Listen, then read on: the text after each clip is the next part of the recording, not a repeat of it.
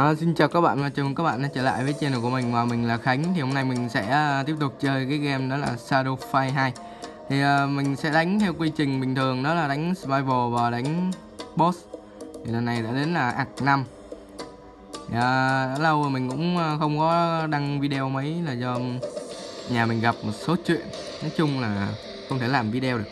Thì lần này mình sẽ giới thiệu cho các bạn loại vũ khí cũng khá hay. Gì không biết làm thế nào giờ, thôi làm đại cái liềm. Thì cái liềm này một vũ khí yếu nhất trong cái ạc này, nhưng mà nó mới cho nên mình sẽ dùng cho các bạn xem thử. Đây, survival. Rồi cái liềm là một vũ khí nó tựa như móng của Lin ấy, nó đánh y hệt các đòn cào rồi đủ thứ đó, đòn đập, đòn móc lên rồi đủ thứ luôn. Chỉ có khác cái là cái combo của nó, cái đòn mạnh nhất ấy. Đây để mình thử cho các bạn xem. Đó, đòn mạnh nhất, thấy không? Nó khác của Lin. Ý, này bố láo thế, bố mày đang nói chuyện. Lại còn đáp phi tiêu, móc cho chết, cút. Này đá điếc gì đây?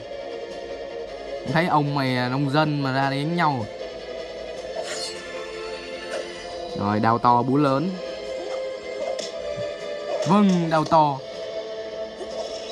Đấy, thằng này dám né magic của mình, cứt họ vậy đó. Thượng cụ. Rồi xong, suýt hụt. Vâng rồi. Này khều vắt chết, quá đơn giản. Thì đây là một cái loại vũ khí mà trong Shadowfight nghĩ là khá là hay. Đấy, nó đánh dễ rồi, nó nhanh hơn móng của Lin thì phải. Mình thấy như thế, bởi vì đó, mấy cái đòn của nó đơn giản hơn.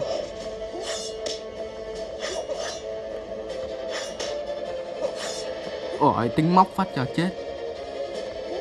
Này vỡ cầm. Perfect.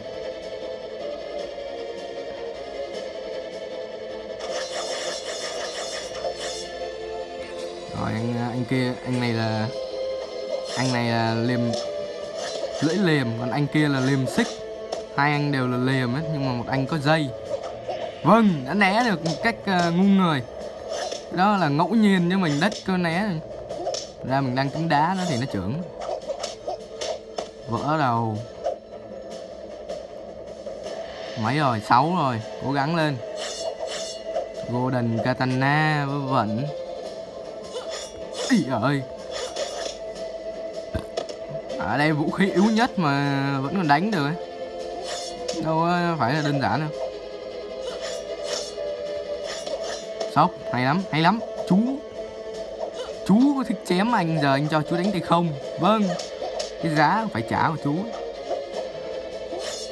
Quyết tử nhá.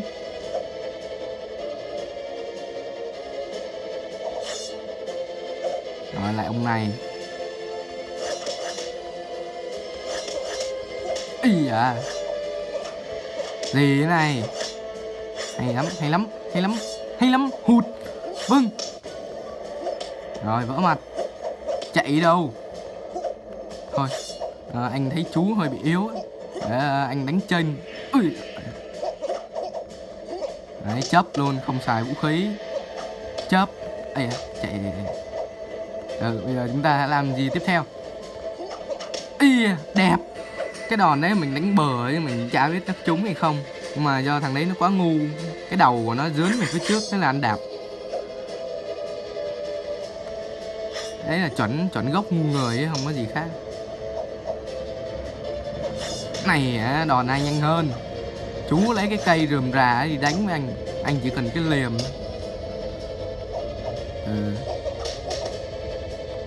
Đấy. Ý. Hụt. Yeah. Rồi xong. Này. Thế vẫn hụt là nào? Lâu nay mình chưa thực hiện được đòn ôm nào.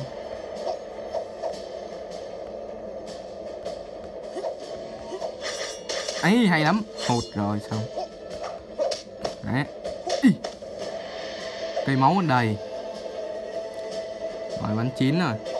Rồi hai anh nông dân đánh với chị nông dân. Chắc là ông này. Ý, chị nông dân dữ á.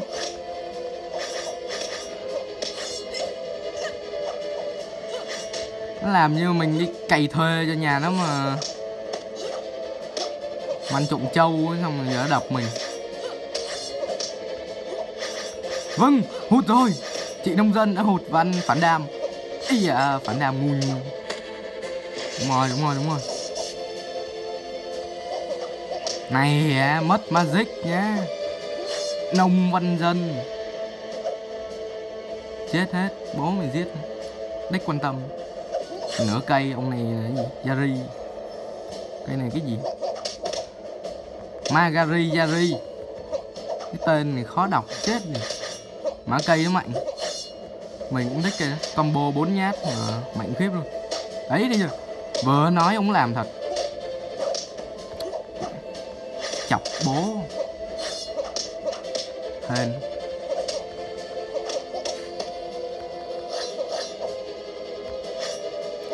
Rồi đánh thế mà hụt.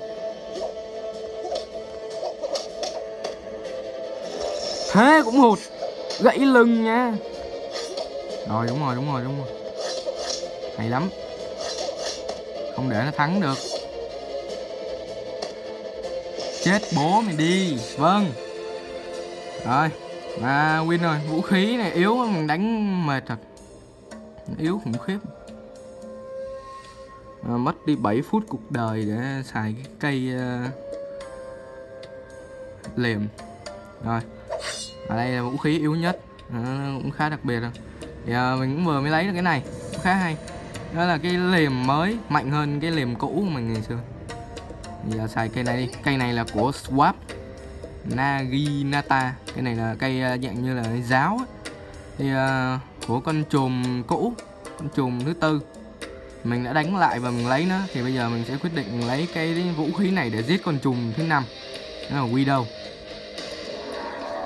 Rồi cây của Swap thì đương nhiên là không phải đơn giản rồi. Nó có đòn chém táo. Cái đòn nó có thể tăng, hình như tăng 1/2 đam sao. Mạnh. Nói thật là vậy. Cái cây này đánh cũng rất là hay. Cái tầm dài của nó. Đó mình thích như vậy. Đấy, thấy chưa? Chọc siêu dài luôn. Đấy, hay lắm.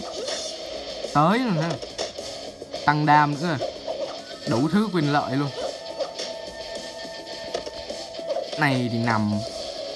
Đi đâu? Cút. Vâng, còn tẹo chúng ta đã win. Ui rồi, lại bị phản đam. Này chị này hơi bị dữ nhá. Widow là một trong những con trùm mà có vũ khí mà mình thích nhất. Đó là cái quạt. Cái quạt của nó thì lúc mà chém nó có một cái hình tròn xoáy. Cái đó là tăng máu luôn. Rất là hay. Chỉ cần mình chém trúng đối thủ là mình được tăng máu. Nhưng mà hiện tại thì mình đang rất ghét, bởi vì nó đang sở hữu cái quạt này. Nếu như nó dùng, rồi suýt nữa dùng chiêu rồi. Nếu nó dùng cái chiêu đó thì coi như mình bị thua rồi. Nhưng mà nãy giờ nó chưa đánh được cái gì cả. Ấy, chọc chết, perfect, tuyệt vời. Thím này đang định sử dụng tuyệt chiêu biến hình ra chỗ sau đít mình để quạt. Nếu các bạn muốn tìm hiểu về cái chiêu nó thế nào thì để mình để nó. Ôi giời, nó hồi máu à. Vớ vẩn nha. Đây hồi nữa nào. Ê. Chạy. Đây, để mình thử cho các bạn xem. Đó, chưa đó. Nhưng mà nó yếu xìu à, đừng lo. Ôi giời, phi quạt. Hay quá, suýt nữa xài magic. Ý da. Hồi máu nữa. Bố tổ 2 cây luôn. Rồi hồi lắm mấy bố nào đánh được. Này nãy giờ bố mình chưa xài combo. Chết chưa. Thủng mặt. Tuyệt vời, 3 ván. Rất là đẹp. Rồi chúng ta đã giết được con trùm thứ 5. 3 bắn liền không chết bắn nào. You win. Rồi, tuyệt vời. Rồi, thắng rồi. Rồi. Yeah. Yeah. Nói lắm. Rồi qua cái này là Shogun. Thằng ông nội này mình ghét cực kỳ luôn. Đó là thằng này ở Arc 6. Thằng đó mặc dù là mình rất là cái hồi đó mình cũng có chơi thì nói chung là cái đồ của mình đã nâng cấp lên mát rồi, nhưng mà không thể nào đánh nổi nó. Và có một lần mình đánh nổi là cái lần đó là do may mắn, bởi vì nó rất là khó luôn. Nhận. Rồi gì đây? Play. Rồi. Và nếu thấy hay thì các bạn hãy like, share và subscribe để ủng hộ cho channel của mình.